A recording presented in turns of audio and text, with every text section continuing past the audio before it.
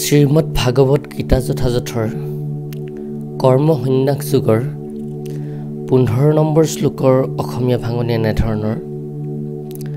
পৰমেশ্বৰ ভগৱানে কাৰো পাপ বা পুণ্য কৰ্মৰ দায়িত্ব নলয়। অজ্ঞানতাই প্ৰকৃত জ্ঞানক আবৃত কৰি ৰখা বাবে দেহধাৰী জীৱাত্মাবোৰ বিমূঢ় হৈ পৰে। এই শ্লোকৰ তাৎপৰ্য এনেধৰণৰ। বিভু এই সংস্কৃত শব্দটোৱে পৰমেশ্বৰক বুজায়। পৰমেশ্বৰ হ'ল অপৰিসীম জ্ঞান, ঐশ্বৰ্য, শক্তি, যশস্যা, সৌন্দৰ্য আৰু বৈৰাগ্য ভাৱৰ অধিকাৰী। তেওঁ সদায় নিজক লৈয়ে সন্তুষ্ট। পাপ কৰ্ম বা পুণ্য কৰ্মৰ এটাইও তেওঁক স্পৰ্শ নকৰে। যিকোনো এটা জীৱ কেতিয়া কি অৱস্থাত থাকিবলগীয়া হয় সেইটো ভগৱানে স্থিৰ নকৰে। অজ্ঞানৰ ফলত বিভ্ৰান্ত হৈ জীৱই নিজেই জীৱনৰ একোটা বিশেষ অৱস্থাৰ বাবে বাসনা কৰে। ফলত জীৱই নতুন নতুন কৰ্ম কৰি নতুন নতুন ফল ভোগ কৰাৰ ধাৰাবাহিকতাত সোমাই পৰে। পৰা প্ৰকৃতিৰ অংশ হোৱা বাবে জীৱৰ পৰিপূৰ্ণ জ্ঞান থাকিব লাগে। কিন্তু তথাপি জীৱৰ শক্তি সীমিত হোৱা বাবে অবিদ্যাৰ দ্বাৰা প্ৰভাৱিত হোৱাৰ সম্ভাৱনা থাকি যায়। ভগৱান সৰ্বশক্তিমান, কিন্তু জীৱ সৰ্বশক্তিমান নহয়। ভগৱান বিভু বা সৰ্বজ্ঞানী, কিন্তু জীৱ হ'ল অনু অৰ্থাৎ অনুৰ দৰে সীমিত। জীৱ যিহেতু এটা চৈতন্যযুক্ত আত্মা, সেইবাবে নিজে কিবা এটা বিচৰাৰ স্বতন্ত্ৰতা থাকে। তেনে বাসনা পূৰণ কৰাৰ ক্ষমতা কেৱল সৰ্বশক্তিমান ভগৱানৰহে আছে। গতিকে জীৱই যেতিয়া মোহত পৰি কিবা এটা পাবলৈ বাসনা কৰে, তেতিয়া ভগৱানে সেই বাসনা পূৰ্ণ হ'বলৈ দিয়ে। কিন্তু নিজৰ বাসনাৰ ফলত জীৱ যি এটা পৰিস্থিতিত পৰে তাৰ ক্ৰিয়া প্ৰতিক্ৰিয়াৰ দায়িত্ব ভগৱানে নলয়। ভ্ৰমৰ বশত পৰি বাসনা অনুসৰি জীৱই যি এটা পাৰ্থিৱ দেহা লাভ কৰে তাকে নিজৰ আত্মাৰ সৈতে অভিন্ন বুলি ভাবি লয় আৰু ফলত সেই দেহত উৎপন্ন হোৱা খন্তেকীয়া দুখ সুখবিলাক ভোগ কৰিবলৈ লয়। পৰমাত্মা ৰূপে ভগৱান কিন্তু জীৱৰ নিত্য সহচৰ। গতিকে মানুহে ওচৰত থকা ফুল এপাহৰ গোন্ধটো আপোনা আপুনি জানিবৰ পৰাৰ দৰে পৰমেশ্বৰেও জীৱৰ বাসনাৰ বিষয়ে জানিব পাৰে। কামনা বাসনাবিলাক জীৱৰ বন্ধনৰ একোটা সূক্ষ্ম ৰূপ।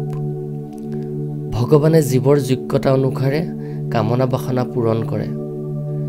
মানুহে ভাবেহে, কিন্তু ভগৱানে কৰিয়েই দিয়ে।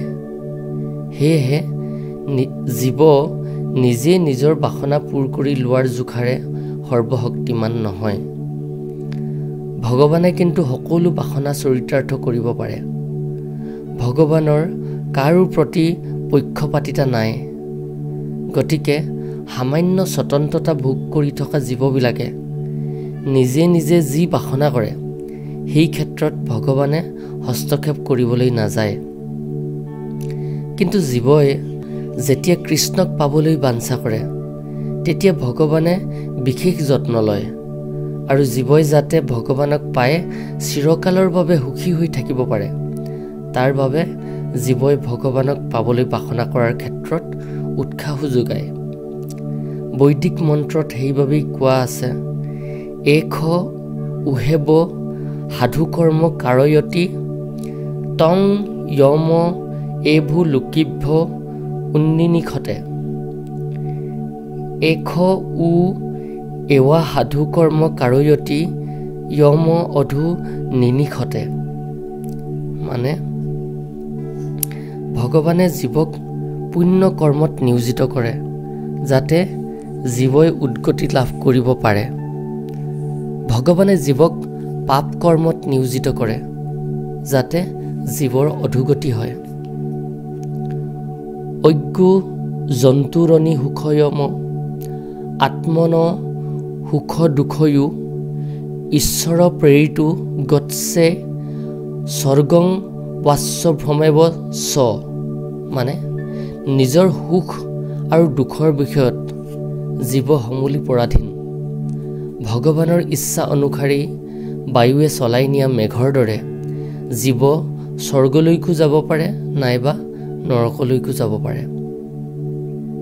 গতিকে জীৱই যে অনাদিকালৰ পৰাই কৃষ্ণ ভাৱনা ত্যাগ কৰি চলিবৰ বাবে বাসনা কৰি আহিছে, তাৰ ফলতে জীৱৰ নিজৰ বিভ্ৰান্তি ঘটিছে। তাৰ ফলত যদিও মূলতঃ জীৱও সৎ, চিত আৰু আনন্দস্বৰূপ, তথাপি নিজৰ ক্ষুদ্ৰতাৰ বাবেই ভগৱানৰ নিত্য দাসৰূপে ভগৱানৰ লগত নিজৰ যি এটা সম্বন্ধ আছে তাৰ কথা পাহৰি গৈ অবিদ্যাৰ বন্ধনত সোমাই পৰিছে। এই অবিদ্যা বা অজ্ঞানৰ প্ৰভাৱত পৰিয়েই জীৱই এই বুলি দাবী কৰে যে জীৱৰ সংসাৰ বন্ধনৰ বাবে ভগৱানেই দায়ী। বেদান্ত সূত্ৰইও এই কথাৰ সমৰ্থনত কৈছে, বৈষম্য নিৰ্ঘিণ্যে ন সাপেক্ষতাত তথা হি দৰ্শয়তি, মানে ভগৱানৰ কাৰো প্ৰতি পক্ষপাতিতাও নাই, দ্বেষো নাই, যদিও দেখাতহে তেনে ভাৱ থকা যেন লাগে।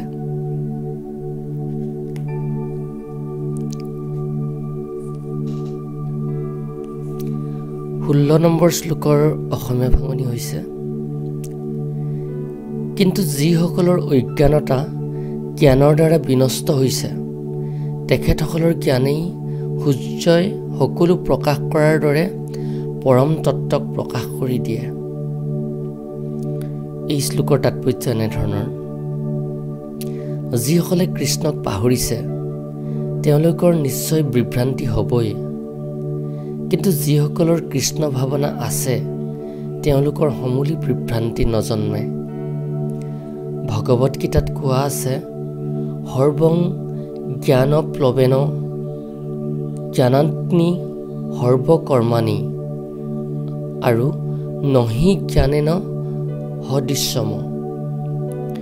জ্ঞানক সদায় বিশেষ শ্ৰদ্ধাৰ স্থান দিয়া হৈছে। সেই জ্ঞানটোনো কেনেকুৱা? কৃষ্ণৰ ওপৰত আত্মসমৰ্পণ কৰিলেহে বিশুদ্ধ জ্ঞান লাভ কৰিব পাৰি।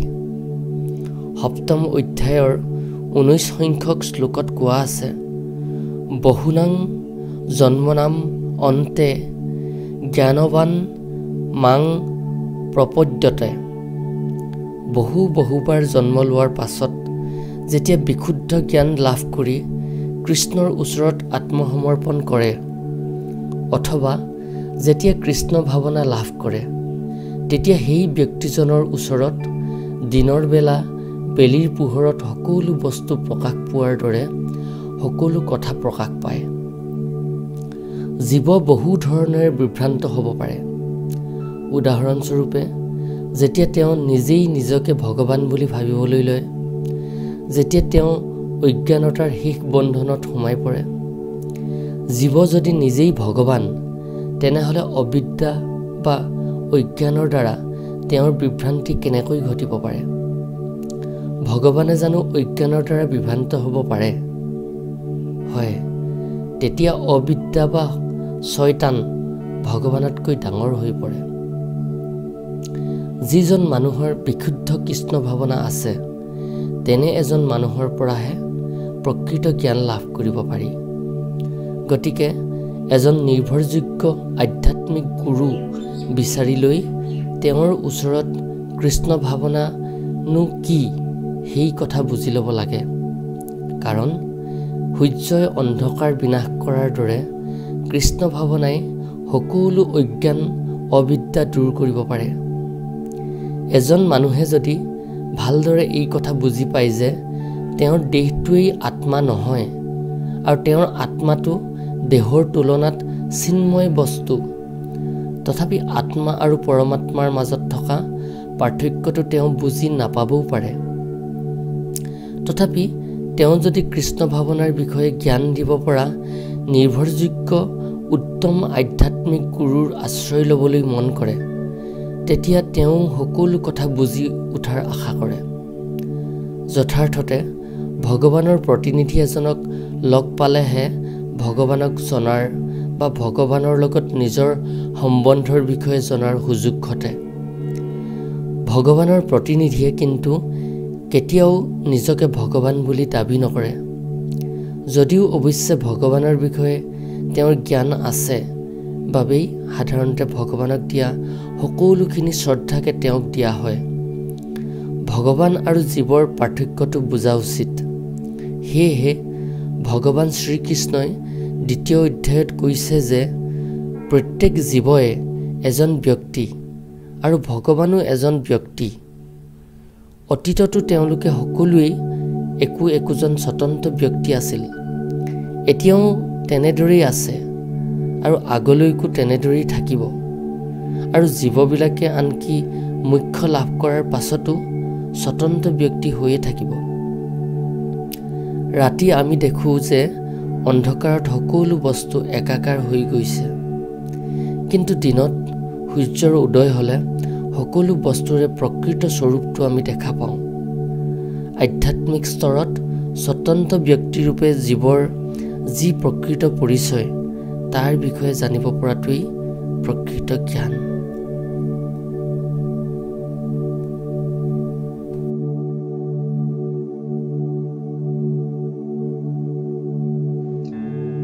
আজি আমি ইমানতে সামৰিছোঁ। ইয়াৰ পিছৰ শ্লোকবোৰৰ ব্যাখ্যা আমি আহিবলগীয়া ভিডিঅ'বিলাকৰ মাধ্যমেদি আপোনালোকৰ মাজলৈ আগবঢ়াম।